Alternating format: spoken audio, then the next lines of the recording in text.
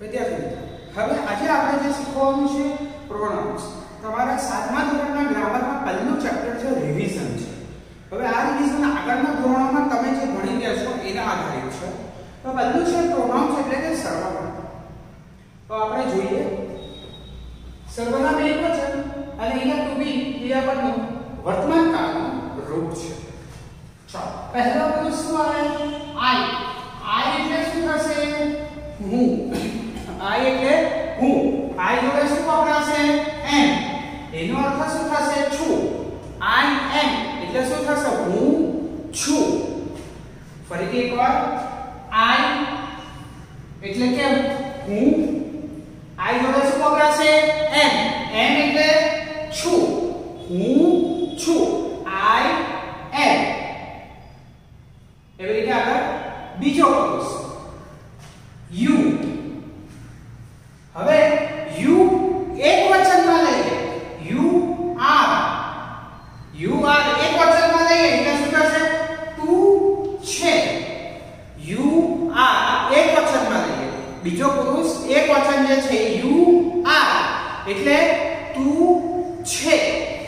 એવી જ રીતે બીજો પુરુષ બહુવચનમાં લઈએ તો શું થશે? તમે. અને એની જોડે શું થશે? છો.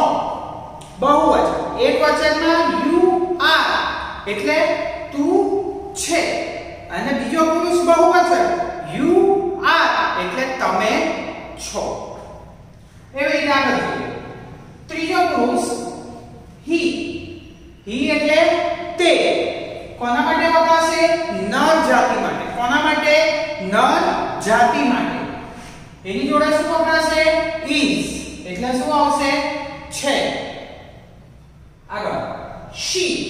she એટલે શું થશે? તે. કે આ કોની જોડે વપરાશે? નારી જાતિ માટે. શેના માટે? નારી જાતિ માટે. is અને એની જોડે શું આવશે? છે.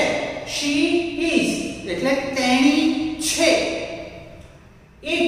it એટલે કે તે. નાન્યતા જાતિ માટે એટલે કે is એની જોડે અર્થમાં શું થશે? છે. એટલે પ્રાણી હોય કે વસ્તુ હોય એના માટે આપણે શું વાપરીએ છીએ? it વાપરીએ. એની જોડે બી શું આવશે? is. it is. ફરીથી એકવાર આપણે જોઈએ I am એટલે હું છું. you એક વચનમાં you are એટલે તું છે. બહુવચનમાં you are એટલે તમે છો. he is તે છે. એ કોના માટે વપરાશે? નર જાતિ માટે. she is તે એટલે કે નારી જાતિ માટે વપરાશે. it is તે નાન્યતર જાતિ એટલે વસ્તુ કે પ્રાણી માટે વપરાશે. it is તે છે. હવે આગળ શું કહે છે કે વાક્યને પ્રશ્નાર્થ વાક્યમાં ફેરવતા ક્રિયાપદને વાક્યની શરૂઆતમાં મૂકવામાં આવે છે. એટલે શું કહે છે કે આ જે છે am is are એનો ઉપયોગ શું કરે? આપણે જ્યારે પ્રશ્ન વાક્ય બનાવવાનો હોય છે ત્યારે એનો ઉપયોગ આપણે સૌથી પહેલા મૂકવાનો હોય છે. આ પ્રકારના વાક્યો હોય એને યસ નો માં ટૂંકમાં ઉત્તર આપી શકાય છે. કયા વાક્યને? જે વાક્યની શરૂઆત am is are થી થતી હોય એવા વાક્યની શરૂઆત શું કહે છે કે યસ નો માં ટૂંકમાં ઉત્તર આપવાથી થાય છે. આપણે એનું ઉદાહરણ જોઈએ. You are doctors. You are doctors. s લાગ્યો એટલે બહુવચન છે. આ you are પણ શેમાં છે? બીજો પુરુષ બહુવચન. ચાલો તો હવે આપણે એના ક્રિયાપદનો ઉપયોગ કરીને પ્રશ્ન વાક્ય બનાવીએ. ચાલો are you નું શું થશે? are you doctors? પ્રશ્નાર્થ ચિહ્ન. આજે આપણે બનાવ્યું એ શું બનાવ્યું? પ્રશ્નાર્થ વાક્ય. શું બનાવ્યું દીકરાઓ? પ્રશ્નાર્થ વાક્ય. હવે શું કહે છે કે પ્રશ્ન વાક્ય ફેરવ્યા પછી યસ નો માં શું કરવાનું છે? ટૂંકમાં ઉત્તર આપી શકીએ છીએ. હવે આપણે આનો જવાબ આપીએ. yes we are doctors. અથવા આપણે કઈ રીતે લખી શકીએ? yes we are. આ જે છે એ હકાર જવાબ. કયો જવાબ થયો આપણો હકાર. હવે એવી રીતે આપણે નકાર માંગીએ નો માં. નો we are not doctors. અથવા આને બીજી રીતે આપી શકીએ no we aren't. અથવા આપણે આમ પણ લખી શકીએ no we are not. આ આપણું શું થઈ ગયું? નકાર વાક્ય. ફરીથી એકવાર I જોડે n, you જોડે r. એકવચનમાં you હોય કે બહુવચનમાં you હોય, એની જોડે શું વપરાશે? આ he she જોડે શું વપરાશે?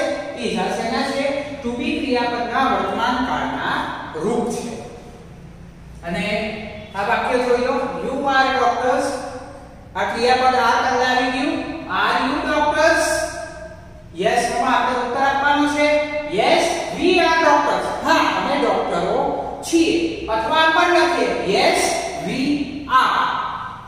એમાં હવે નકાર કરીએ no we are not doctors.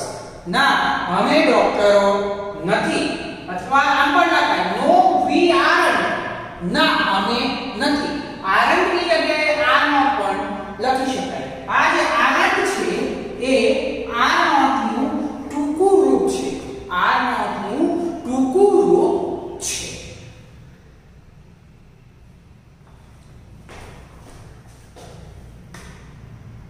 She is a teacher. આપણા માટે અત્યારે શું છે? વિધાન વાક્ય. હવે આપણે આને પ્રશ્ન વાક્યમાં બનાવવું. તો સૌથી પહેલા શું આવશે?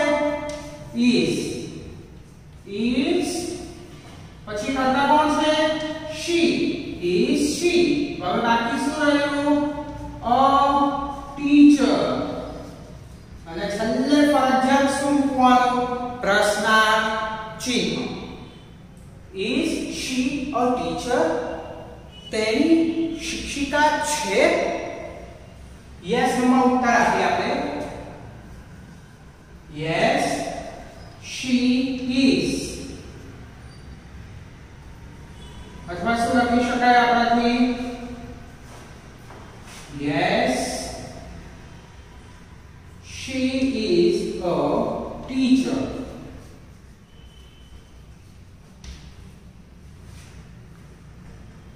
yes she is. ટૂંકમાં આવી રીતે પણ બંનેમાંથી એક રીતે આપી શકાય. બેમાંથી આ અથવા આ.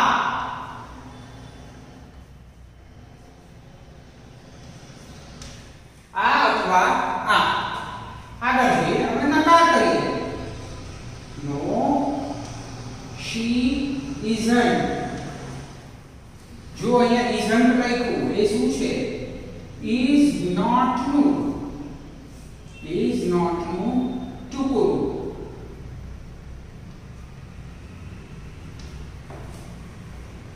હવે આને બીજી રીતે બી આપણે જવાબ આપી શકીએ.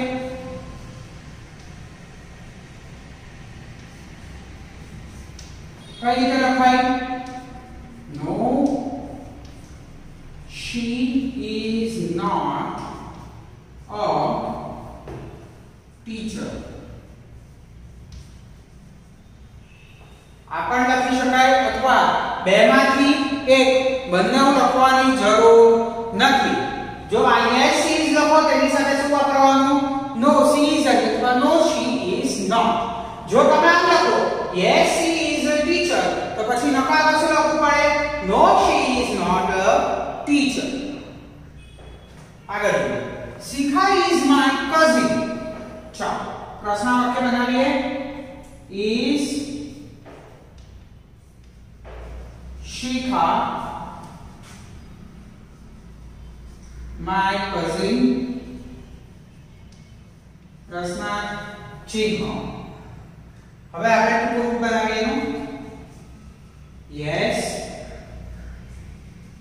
she is.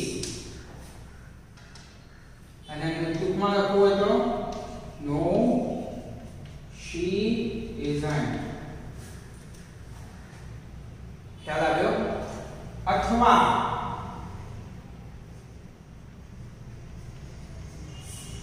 આમ પણ લખાય yes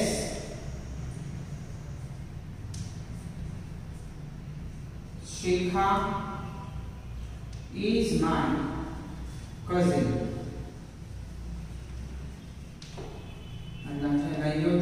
No,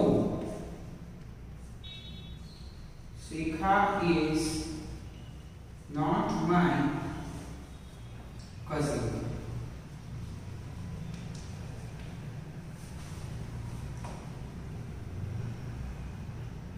चलो આપણે ચોથું વાક્ય mister stellar is a doctor. આપણે પ્રશ્નાર્થ બી બનાવવાનો છે અને ટૂંકા ઉત્તર બી આપવાના છે. તો પહેલા શું આવશે? Is mister stellar a doctor? પ્રશ્નાર્થ ચિહ્ન. મિસ્ટર સ્ટેલર છે એટલે યસ he is અને no he isn't. આગળ જોઈએ એવી રીતે I am a clever student. આપણે પોતાની જાતને પૂછશું હું હોશિયાર છોકરો છું નહીં તો શું કરવું પડશે? I you are you a clever student? प्रश्नार्थ चिन्ह. नीचे આવશે yes I am અને નકાર કરવું હોય તો no I am not. આગળ અમર and અંકિત are cricketers.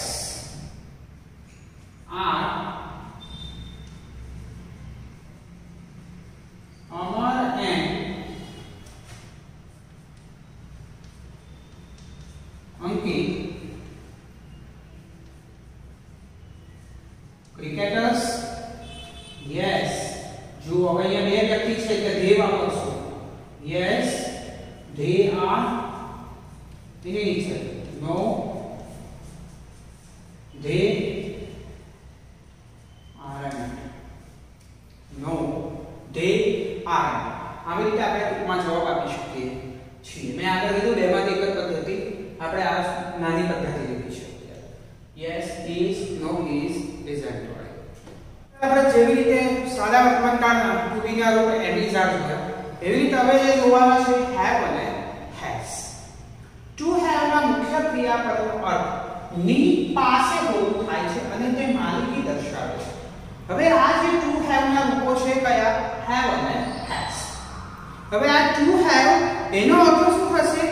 ની પાસે હોવું. મારી પાસે ચોક છે અત્યારે ની પાસે. કોની પાસે છે? મારી પાસે. ની પાસે હોવું આ માલિકી દર્શાવે. માલિકી દર્શાવવા માટે ટુ હેવ નો ઉપયોગ થાય છે. હેવ હેઝ બંને ટુ હેવ ક્રિયાપદના વર્તમાન કાળના રૂપો છે. આ હેવ હેઝ શું છે? ટુ હેવ ક્રિયાપદના વર્તમાન કાળના રૂપો છે. શેના છે? વર્તમાન કાળના. તો ટુ હેવ ના વર્તમાન કાળના રૂપો કયા? હેવ અને હેઝ. એવી રીતે હવે આપણે હેવ અને હેઝ માં એકવચન અને બહુવચન જોઈએ. પહેલા પુરુષ એકવચન I જોડે શું વપરાશે? have. બીજો પુરુષ એકવચન you જોડે શું વપરાશે? have. ત્રીજો પુરુષ એકવચન he જોડે શું વપરાશે? has. ત્રીજો પુરુષ એકવચન she કોની જોડે વપરાશે? has. ત્રીજો પુરુષ એકવચન it જોડે શું વપરાશે? has. he નર જાતિ માટે, she નારી જાતિ માટે, એક નાન્યતર જાતિ એટલે કે વસ્તુ અને પ્રાણીઓ માટે. એવી રીતે હવે બહુવચનમાં જોઈએ. પહેલો પુરુષ એકવચન we જોડે શું વપરાશે? have. બીજો પુરુષ બહુવચન you જોડે બી શું વપરાશે? have. ત્રીજો પુરુષ બહુવચન they જોડે બી શું વપરાશે? have. એટલે ફરીથી એકવાર I we you અને they સાથે have વપરાશે, he she અને it સાથે has વપરાશે. આપણે have has એકવચન અને બહુવચન જોયા. હવે શું કહે છે કે વાક્યને પ્રશ્ન વાક્યમાં ફેરવવા માટે have has ને વાક્યની શરૂઆતમાં મૂકવામાં આવે છે. આ પ્રકારના વાક્યોના યસ નો માં ઉત્તર આપી શકાય છે. આપણે હવે પહેલું જોઈએ. He has a car. ચાલો પ્રશ્ન વાક્ય બનાવીએ. એટલે પહેલા has he a car પ્રશ્ન ચિહ્ન. એવી રીતે નો જવાબ લખીએ. Yes, he has. No, he hasn't. Hasn't એટલે has not નું ટૂંકું રૂપ. ફરીથી he has a car. આ કર્તા છે, આ ક્રિયાપદ બરાબર છે. પ્રશ્ન વાક્ય બનાવો એટલે has પહેલા પછી કર્તા. એવી રીતે આગળ જઈએ. We have books. have છે અહીંયા અલગ કીધું એને. have we books પ્રશ્ન ચિહ્ન. આગળ જોઈએ એવી રીતે. Yes, we have. No, we haven't. No, we have. The boys have bags. Have છે અહીંયા એટલે બદલાવી જશે. Have the boys bags પ્રશ્ન ચિહ્ન. શું થશે જવાબ? Yes, they have. નીચે શું આવશે? No, they haven't. આગળ Lalita has story book. has જ છે અહીંયા. has Lalita a story books. story books પ્રશ્ન. has લલિતા story books પ્રશ્ન ચિહ્ન. Yes, she has. કેમ? લલિતા તેણી છે એટલે she વપરાશે નાની જાતિ. No, she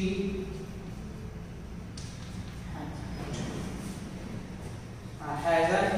has નું ટૂંકું રૂપ છે.